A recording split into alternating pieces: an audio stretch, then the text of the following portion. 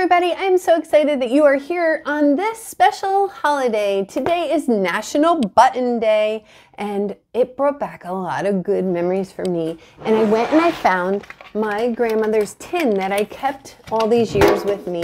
And inside there are lots of buttons, all different kinds that you can see. There are, let me show you, we have big blue ones. I have a yellow one.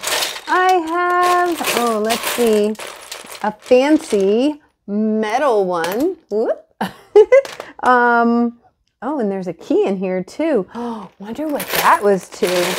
And all kinds of, like a plastic wooden looking one, and oh, a beautiful white one with, oh, they're just beautiful. And I remember when I was younger going through all these buttons and finding different gold ones and pearl ones and flower ones and glass ones and all different kinds. So it brought back a lot of fun memories for me. And I went to my local library. Well, I hope that it brings back fun memories for you. And if you don't have a tin full of buttons, ask your family about it, because I'm pretty sure it was like almost a given that every household used to have one years ago. And well, nowadays, maybe not so much, but those were good memories for me. But I went to the local library and I picked up this book, Pete the Cat and his four groovy buttons. My bad. I am so sorry about that, Pete. And I wanted to share that with you. Now, I did not write this story. This story was written by Eric Litwin, and the art was by James Dean, who's the creator of Pete the Cat. And in this particular book, it comes with a song. So I do know that song, and I hope that you're going to sing along. And if you haven't heard the song, once you hear it, you probably won't be able to unhear it. So sorry, not sorry. But if you want, please go to your local bookstore as well. Purchase this book and support the author and the illustrator. I'm sure that they would love that. Well, anyway, let's get started to hear our Pete the Cat and his four groovy buttons. Oh, and look at that one already popping off. See, look at all these beautiful buttons.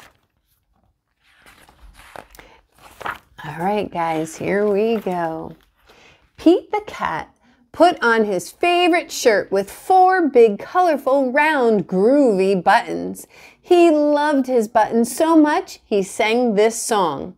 But first, let's count how many, right? You see them with me? 1, 2, 3, 4. And here we go.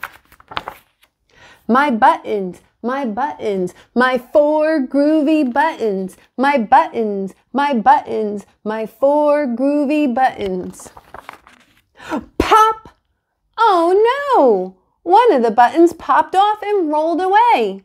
How many buttons are left? 3. So 4, take away 1 equals 1, 2, 3. We got it. 1, 2, 3. Did Pete cry? Oh goodness, no! Buttons come and buttons go. He kept singing his song. My buttons, my buttons, my 3 groovy buttons. My buttons, my buttons, my 3 groovy buttons. Pop! Oh no! Another button popped off and rolled away. How many buttons are left? 1, 2. Oh no!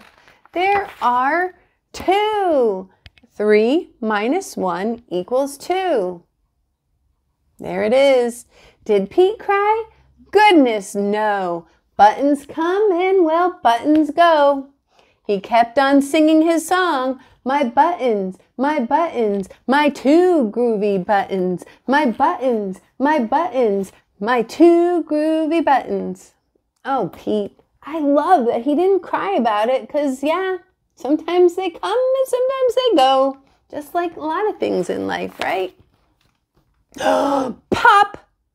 Oh no! Another button popped off and rolled away. How many buttons are left? Well, if we had 2 and 1 popped and rolled away. How many do you think you have left? Yeah, one. There it is, that big red one left. And some ice cream. We did it, guys. 2 minus 1 is 1. Did Pete cry? What do we say? Goodness, no. Buttons come and, well, buttons go. He kept on singing his song. My button, my button, my one groovy button. My button, my button, my one groovy button. Pop! Oh no! The last button popped off and rolled away. Now how many buttons are left? Well, if there was only one and it rolled away, we are left with 0. 1 minus 1 equals 0. Did Pete cry?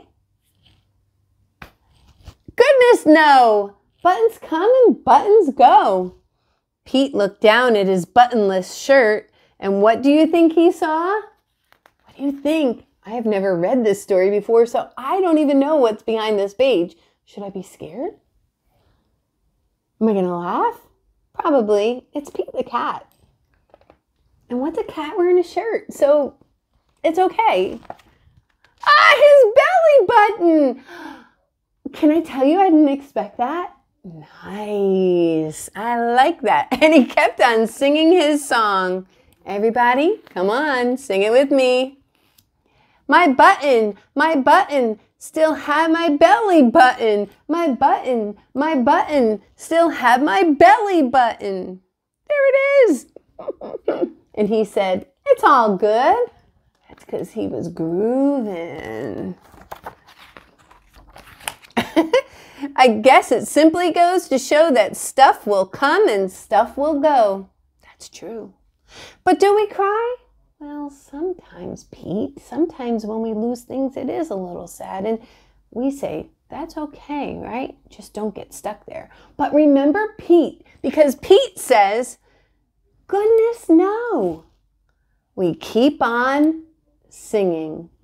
Well, Pete, that's one way to look at it. Sometimes our songs might get a little sad because we did miss something that went away, right? But we're going to find a new song to sing and get through it. And this was just kind of a fun way to say that sometimes in life, things come and things go. It's just the season. It's just a time and things like that happen, right? But in this story, it was all about buttons. And buttons come and buttons go. And when they would go and my grandmother would find them, she would put them in this tin and keep them because she'd always say, you never know when you're going to need another button. And I think it was a pretty cool connection for me to make and to realize that, yep, some things we don't need to get too upset with, some people say, right? But it's okay. Thanks, Pete. I love that you helped us walk through that. And remember that sometimes that's just the way it is.